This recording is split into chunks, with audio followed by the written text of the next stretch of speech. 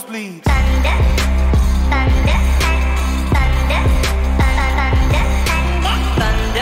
If you like the information, then please like and share this video, and don't forget to subscribe the channel.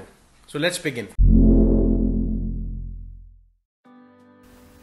Tesla Powerwall 2 is a rechargeable battery system and an energy storage device. It has a lithium NMC cells, the same cells which are used in the Tesla electric cars, and these cells are being produced in an enormous Tesla factory based in Nevada. The first generation Powerwall 2, released around 5 years ago, had a much smaller size, around 6.4 kilowatt hour capacity, and it was a high DC voltage coupled battery. But the second generation Powerwall 2 has over double the storage capacity at almost the same price, including an inbuilt inverter and chargers. Let's talk about Powerwall 2 features and benefit. It has a 13.5 kilowatt hour usable capacity and 100% of depth of discharge. It's an AC coupled battery with the inbuilt integrated inverter, which I will explain later. Secondly, it has a 5 kilowatt continuous power output with a 7 kilowatt peak output rating. It has a liquid cooling system which helps to operate this battery in a wide range of temperature from 20 to 50 degrees Celsius. It comes with a 10-year warranty with 70% retained capacity. Design wise, it's a great rectangular shape which has a simple on and off button on the one side, and this battery is not a lightweight. It comes with a 120 kilo but can be ground mounted as well as wall mounted. Apparently house with the high consumption can attach up to 3 batteries per phase. It's a well tested and comes with a good weather rating. However, still recommended to install it in a shelter location such as carport, garages, or if possible out of the direct sunlight exposure. Most important, Powerwall 2 cannot function as a backup power supply or a UPS without additional backup gateway. Tesla Powerwall 2 is an AC coupled battery, which means it has own inbuilt AC and TC inverter and a charger, which has pros and cons both. The biggest advantage, which is the ability to attach with any retrofit existing solar system. So it doesn't matter if you have a string, micro, or a hybrid inverter, it can be attached to your existing solar system since it gets attached to your meter box. At the same time, one of the disadvantages is that AC coupled batteries are slightly less efficient as compared to DC batteries. Let me explain you the reason. First, the DC energy gets converted to the AC electricity by the solar inverter, then back to the DC to be stored in a battery, and in the end back to AC when it needed by the house appliances. So in the process, typically you can see 3 to 5% of losses in each conversion. And then that is why if you see this Tesla Powerwall 2 data sheet is written 90% of round trip efficiency, which is 95% efficiency in common DC coupled batteries. Another good thing about it's a water resistance, dust proof, child and pet friendly. You hardly need to do anything. It has a wonderful real-time app with an inbuilt sensor to monitor solar production, battery storage status, even export electricity as well. You can view and manage your energy remotely through the highly user-friendly app.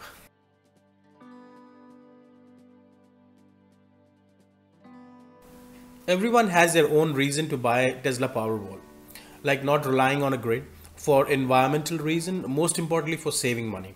Let's calculate the Tesla Powerwall 2 return of investment with and without SA Home Battery Scheme, Tesla Energy Plan and other VPP plan which is currently available in the market.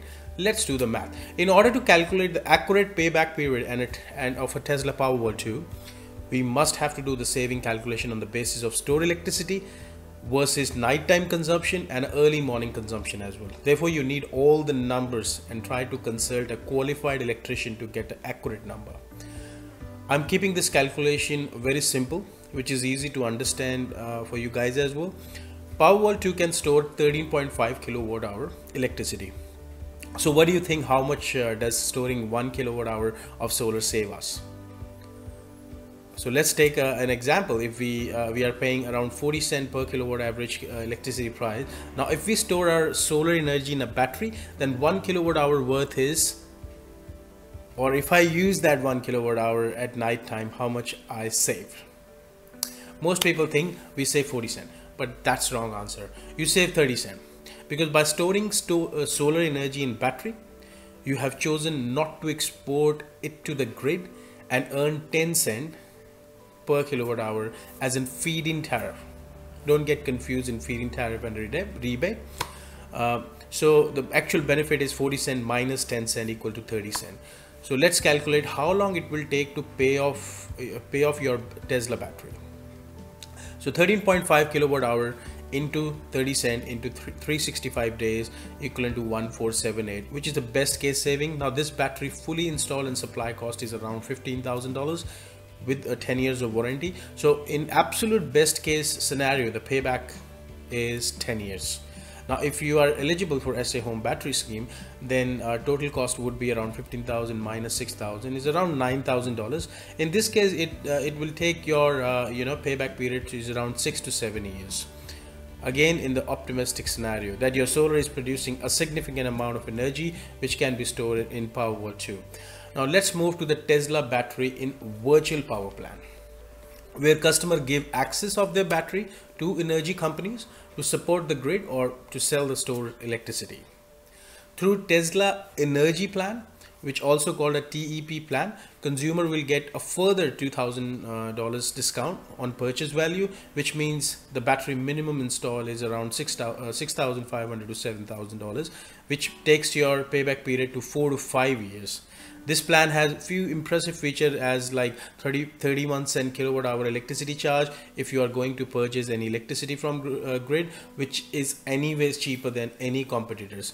No daily supply charges, which another saves you $300 a year with the 10 cent of feed-in tariff as well, which means if your battery is full, you can still get a credit against export electricity.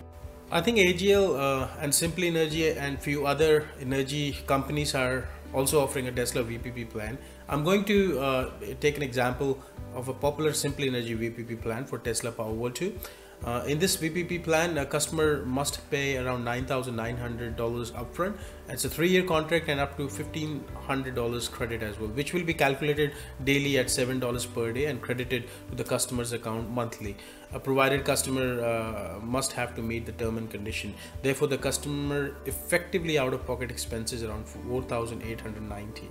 which is way more cheaper as compared to buying outright. Simply Energy will manage your energy stored system through a software platform, and it may at any time charge, discharge, or maintain energy in your energy storage system, including to support the grid.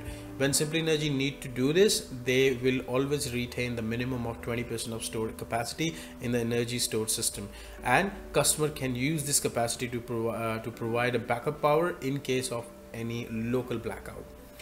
Hopefully this information helps you to understand more about Tesla Powerwall. If you are interested in more videos on solar, then please check the links in the description, and please subscribe the channel for more updates and share the video as much as you can. Thank you.